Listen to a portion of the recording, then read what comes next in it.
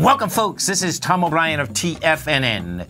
We go 5 days a week. We go 10 hours a day. We go 24 hours a day on the internet at TFNN.com. Always remember, folks, whatever you think about, you bring about. Whatever you focus on grows. Hope everyone's having a great day, safe day. Let's make it a great night, folks.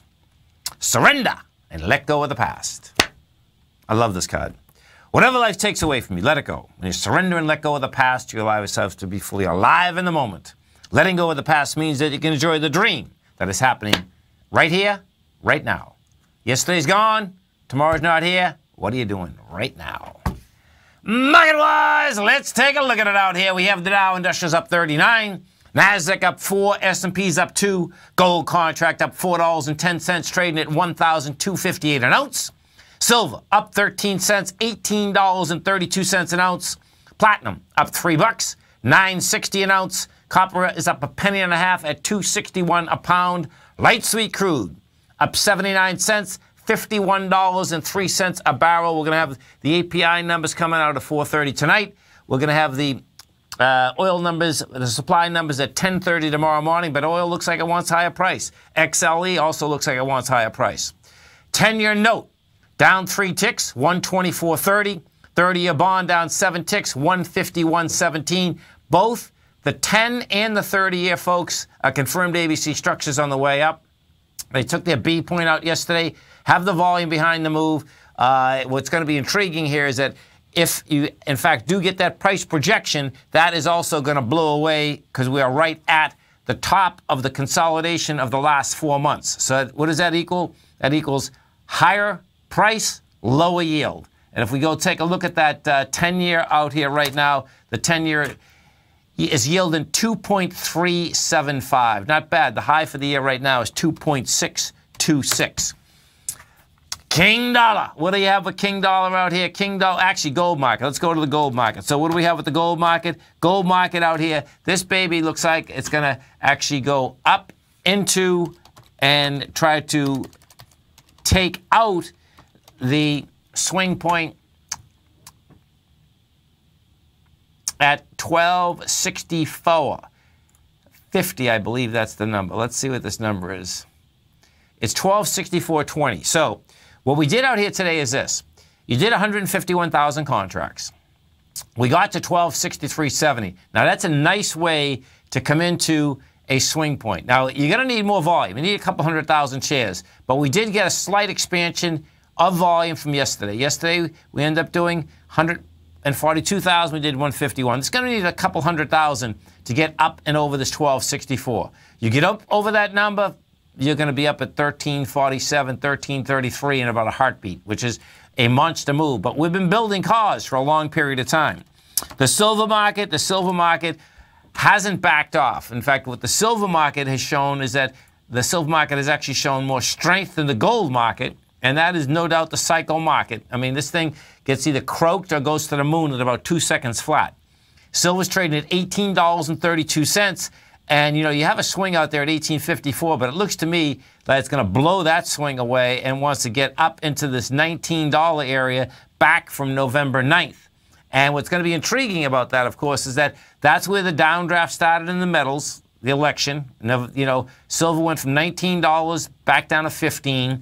And if you want to see, you know, how this whole market is moving out, well, guess what? Meaning currencies, metals, all of the above. Well, if you remember the peso, you know, the folks in Mexico were worrying, markets were worrying. The peso went from 18 pesos to $1 US. That shot up to 22 to $1 US. That's a 15% weakening. Well, guess what? It's right back to 1882. So the peso and folks investing in Mexico are not worrying anymore. And the correlation, of course, is going to be interesting to see how the metals do. And then now let's go over to the good old US dollar, because the US dollar is doing the exact same type of move. What you have in the US dollar is this. US dollar is at 100.455. This has been trying to get into the downdraft from March 15th for a couple weeks. Hasn't been able to do it. Today you had volume of 15,800. You're going to 47,000. We go back to the dollar index on November 7th, it was at 96.99, ran all the way up to 103, made a high on December 20th, ran right back down to 98.67. In fact, that was a confirmed ABC structure on the way down. It didn't finish it off. That number, that confirmed number, was a 97.99 number.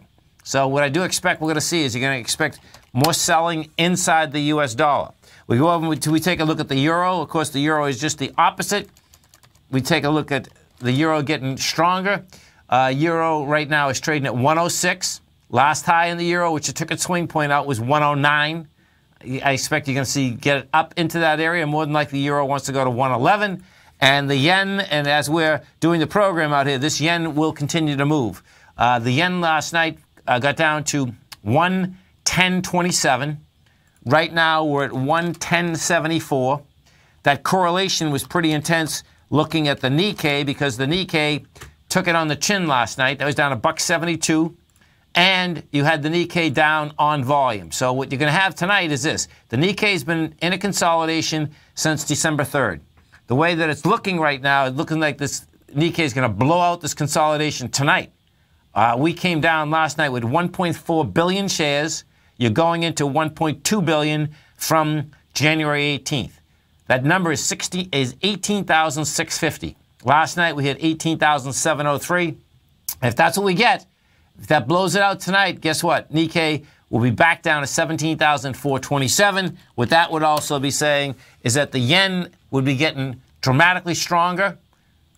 And as the yen gets dramatically stronger, what you would see is that the metals market would get dramatically stronger, meaning silver and gold, because there's an inverse relationship as to where the yen goes versus where the gold market and the silver market is going. If we take a look at the XAU and the HUI, XAU right now, oh, this is a beautiful thing. XAU got over its high, so I can't wait to get the volume now. XAU just took out a swing point of 85.95. We're up 98 cents.